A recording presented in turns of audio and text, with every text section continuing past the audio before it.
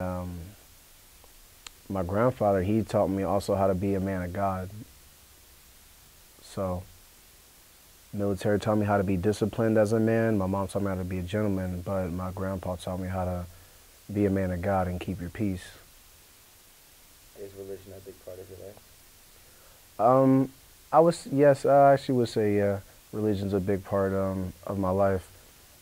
Just because I grew up in church so much, every Sunday my grandpa would take me and my uncles to church, have us suited up and in suits, and have us go to church. What kind of suits? They were different ones. He had us in different suits, like of course, natural black suit and pretty much just church suits to like father house in Pittsburgh. In the summer, he had us dress up in suits on a Sunday.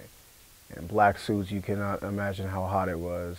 Trying to look nice at church in the summer of Pittsburgh. Did you see or see joining the military as an escape from anything in your life? Did you use it as an escape?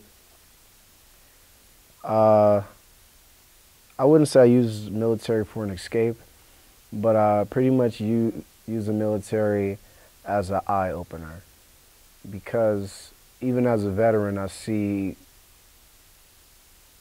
pretty much mentally how it can mess people up, and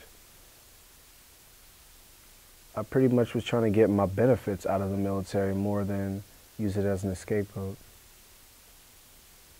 Is there a certain encounter, or I'll ask you, what are your first impressions of just the military or Afghanistan that you had before you were deployed, before you even joined the military? What are your impressions? And then what were your impressions when you first went there? You know what I was expecting when I first went to the military, before I even knew about it or before I learned anything I know now.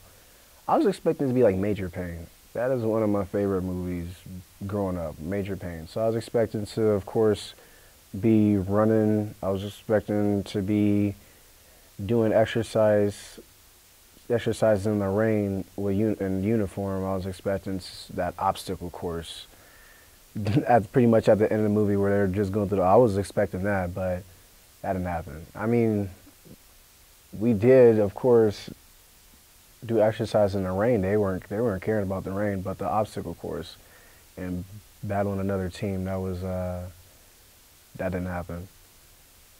But when it comes to Afghanistan, I was expecting it to be more dangerous than what they portrayed it as.